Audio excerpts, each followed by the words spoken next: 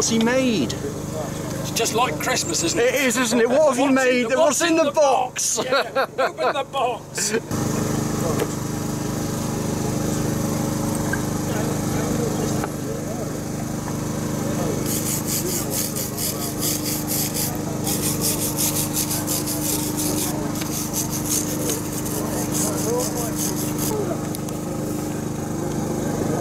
Fantastic. Yeah, go on then. Noel, pleasure to meet you. Pleased to meet you. Howard from Dubious Engineering. We're here at the Midlands Model and Engineering Exhibition.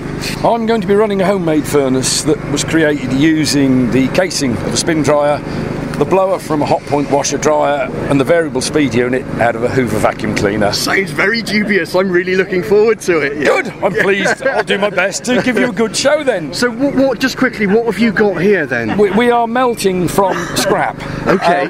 So is it bronze or? No, it is all brass. Brass. And it is nearly all plumbing fittings because they are a good known quality of alloy. Okay. The end result, I hope, will prove my judgment. So, yeah, that's it. Excellent. Thank you very much. Well, I look forward to the show. See you. Enjoy it. Cheers. Right, ladies and gentlemen, the appointed hour is here. It's approximately 1 o'clock. This afternoon I'm going to attempt to pour these 3 moulds you see set out in front of you. Each one has got several small components in it, and you may wonder why they've got a lead ingot laid on top of them. It's quite simple. The molten metal will generate quite a considerable hydraulic force, and were it not for those lead ingots, it will simply float the top half or the cope off the mould and the metal would run out of the middle and defeat the whole object of what we're trying to do. So, hence the ingots. We're going to melt from plumbing scrap, taps, fittings and the like, and the reason for that again is quite simple. It's a good known quality of material, which should give us pretty good results. The furnace started life as a Creeder spin dryer. Hidden in the bottom of it is the blower unit out of a hot point washer dryer, and the red control panel, which is the variable speed unit to control the blast, came out of a Hoover vacuum cleaner. So I hope you'll agree I'm doing my bit for the environment in recycling things. Most of the rest of the tools and equipment are homemade. There is no need to go and spend a great deal of money on this hobby unless you don't. You've got plenty of money to throw away. The only piece of technology that I will use, which is absolutely vital to success, is a means of electronically measuring the temperature of the metal pretty accurately.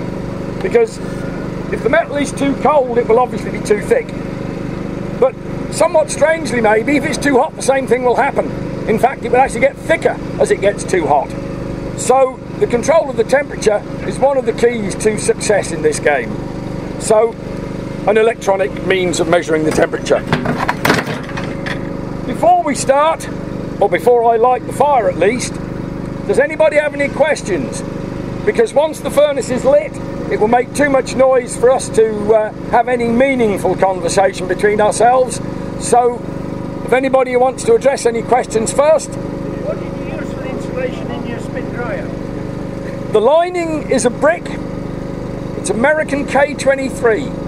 23 signifies its temperature rating in Fahrenheit, because it's American, of course. There are 9 bricks loosely arranged in a circle. It is extremely efficient. The paint on the outside of this thing was put there by Creeder, not me, probably 40 years ago. How effective those bricks are bears that out. It isn't hot enough. The outside of the casing, you'll still be able to put your hand on it after the wall of the furnace has been up to white heat at about 1500. So that's the key. The melt itself will take approximately 20 minutes. So for those of you who want to run off and get a cup of tea, you've got a rough idea. Where do you get the bricks from? Normally from suppliers of pottery kiln equipment. If you're really lucky and you find such a firm, you may find if you cross someone's palm with a bit of silver and they're refurbishing them, they will let you have some of the old bricks, which is what I've used in this one. They weren't new bricks in the first place. So you never know your luck there. Anything else? No? Right, fair enough. We'll endeavour to light the fire and see what happens.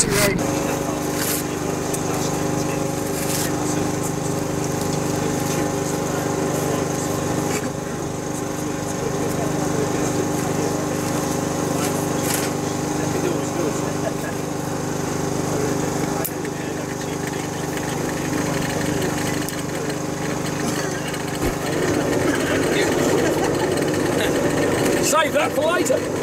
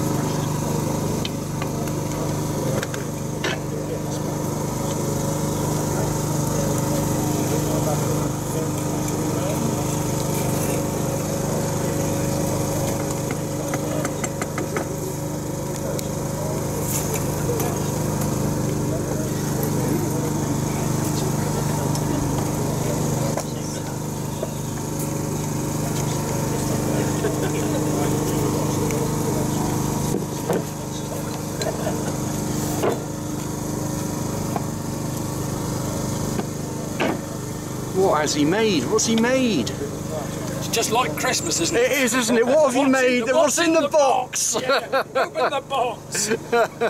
Give it a minute or two, folks, to let them just cool a little, and we'll open the box. And then we'll see how lucky we've been.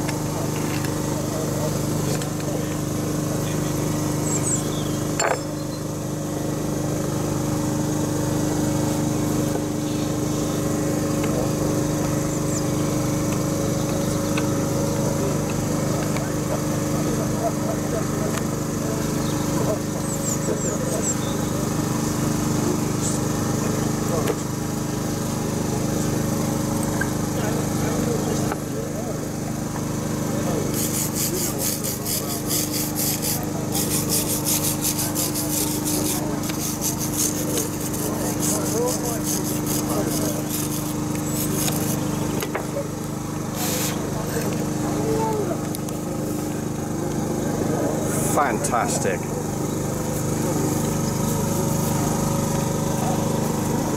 Someone's old sink taps.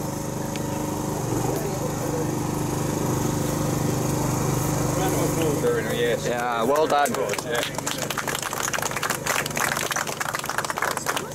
Don't get too carried away, we've got 2 more to look at yet.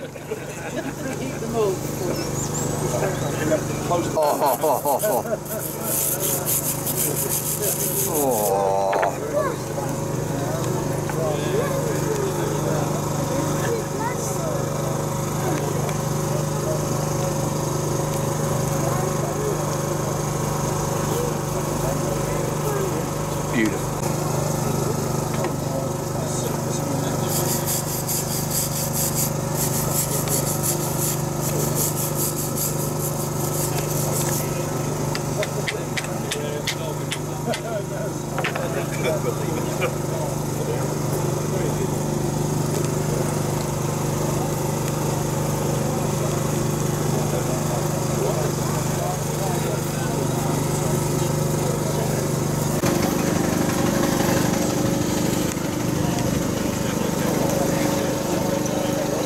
Right, well there we go, folks. Thank you very much. At one point. So yeah, it was